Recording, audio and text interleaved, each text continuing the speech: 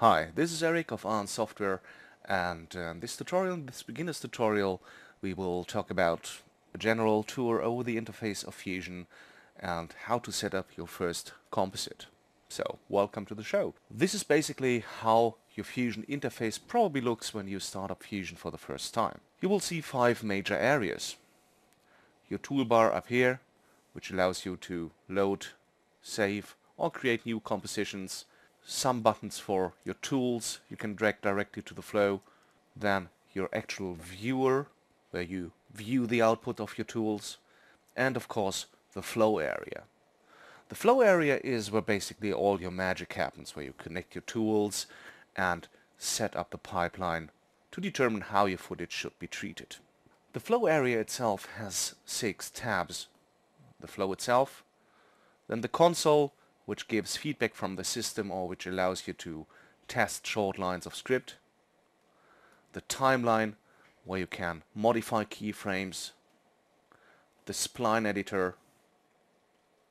The information tab, where you can leave comments for your fellow workers. And the chat tab for connecting to other software and exchanging comments. Down here you've got your time ruler, your playback controls, your loop controls, audio high quality buttons, options to turn on or turn off motion blur, the proxy and auto proxy mode. This is also where you set your global start time, your render start time, the render end time and the global end time. On the right side you see the controls area. This is where your tools and modifiers sit and where you can change the values of the individual controls. Let's build our first composite. In most cases you need to bring some sort of material into Fusion to create a composite. You can do that in various ways. One of the ways is to use Fusion's bins. The bins can be either accessed by clicking on the bin button or by hitting Ctrl B. Well, this brings up my bins. I already have 3 clips in here. And if I right click on any of them and move my mouse cursor to the left and the right, Fusion will open that clip in the main viewer and allows me to scroll through the image. To get clips from the bins onto my flow area, I simply drag and drop them. To close the bins, either hit Ctrl B again or click on the bin icon. The other way to bring clips into the flow area is to drag them directly from Explorer. So for example, I have a couple of folders here, so if I take my main folder here and drag it onto the flow, Fusion will create a loader. To view the output of any tool, just drag it into the view.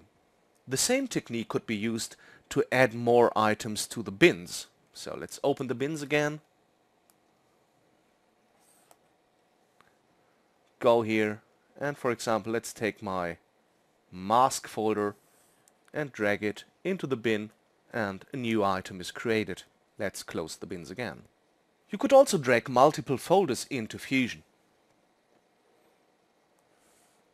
Let's take these 2, just select them in Explorer, drag and drop them on the flow, and Fusion will automatically create not only 2 loaders but also a merge which merges these 2 images together. To flip the input of any tool, hit Ctrl W. To navigate in the flow or in the views, hold down the middle mouse button and move your mouse around to pan. Hold down the middle mouse button and the left mouse button and move your mouse to the left and to the right to zoom out or in respectively.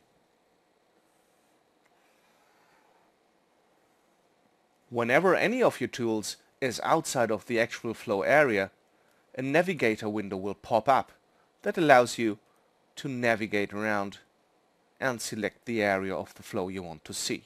As you can see, that navigator will automatically go away when all the tools of your flow are visible in this area.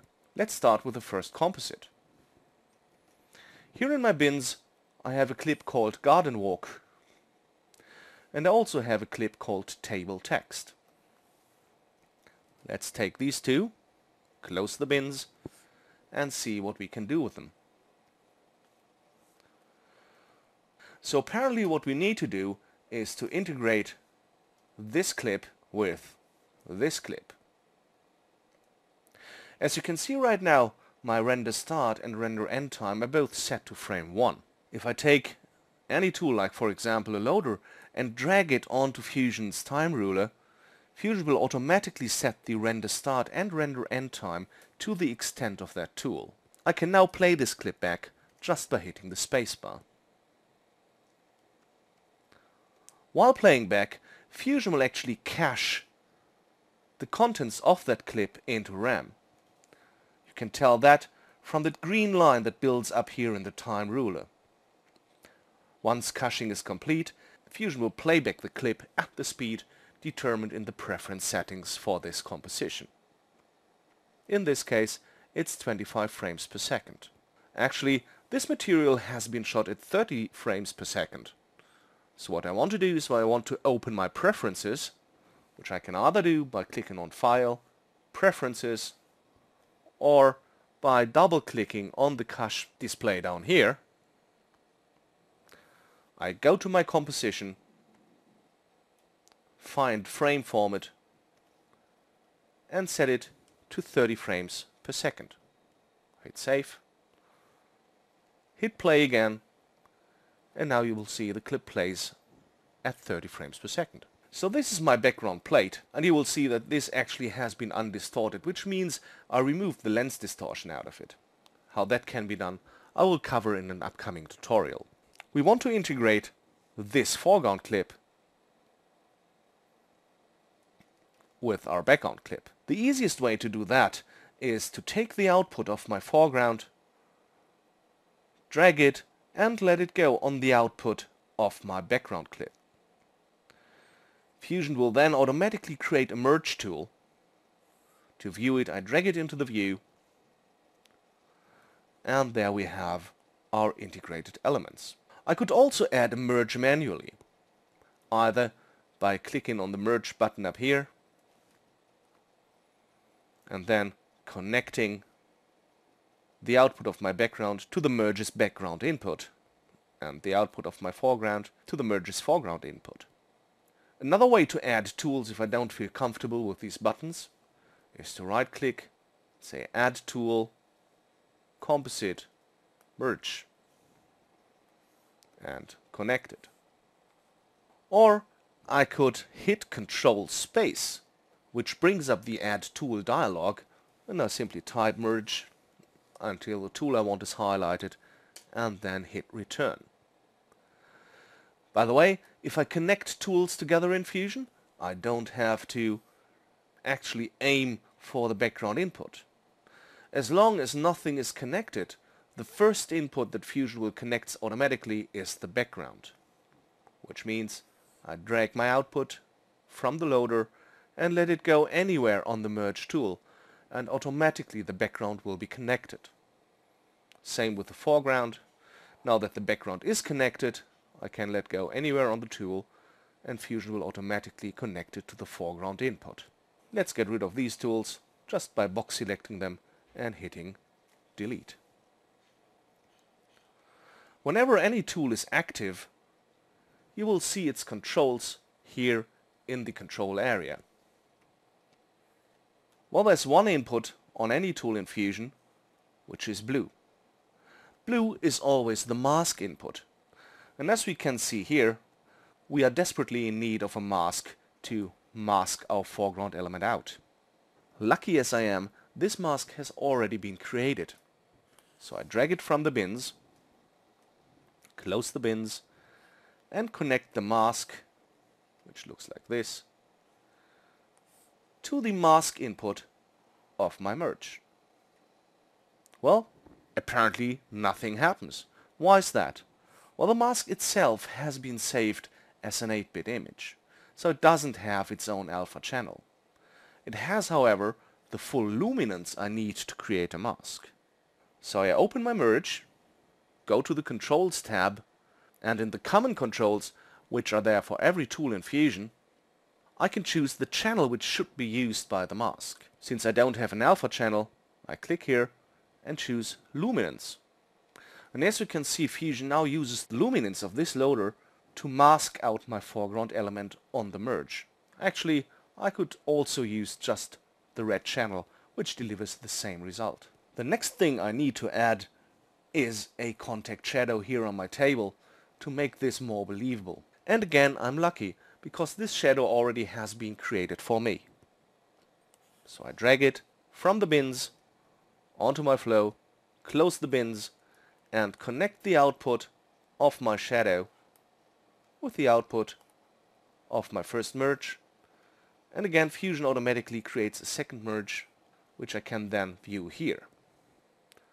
Well, that doesn't look like a shadow actually. And also, this needs to be downstream of my foreground element. What you can do in Fusion is you can just box select and holding down Shift, detach the tool from its original position and then reinsert it, still holding the Shift key, on another position. Well, apparently I have to change the mode my merge works in. I want to change it from the normal apply mode to multiply mode.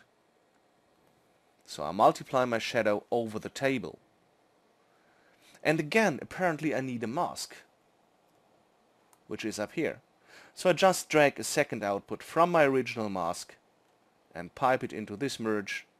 And again, in the common controls, I select the luminance channel. Now I can view my final merge, and this already looks a little bit better. However, I want to bring the blend of this first merge with the shadow down a bit. So I can either go to my common controls, where there's a blend slider on every tool in Fusion, and that means whatever settings I have done in the tool itself, the blend slider brings the intensity of the entire tool down. So in this case, the transparency of my shadow. I also want to blur the shadow a bit. To do that, I just take a blur tool, and this time I'm going to drag it from up here. Just let the mouse go on the pipe between the original loader and the merge, and then slightly blur my shadow, maybe by a value of 2. Go back to my merge, bring the blend up a little bit. And what you see here is the very moment I drag any slider in Fusion, Fusion switches to auto proxy mode. That means it uses a lower resolution of the original image to provide immediate feedback on whatever I'm doing. Sometimes you don't want that auto proxy behavior, so just switch it off. Go down here, switch off auto proxy, and then adjust your values to your liking. At the end of the day, you want to save your composite out. To do that, you need the opposite tool of a loader, which in Fusion is a saver. So either get your saver from up here, or from the Tools menu, or from the bins in your Tools, I/O, Saver, or by hitting Control Space, typing Saver and hitting Return. So let's call that garden out.jpg, which will create a JPEG sequence for me. To actually render your output, you have to click on the render button. A dialog comes up, which in most cases you can just leave untouched, because it will be set to final quality, and you can just hit Start Render and watch Fusion doing its job. In the next tutorial, I will show you how to refine this composite even further, and of course where all these different layers came from in the beginning. Hope you enjoyed lesson 101. Stay tuned for more news from your favorite compositor.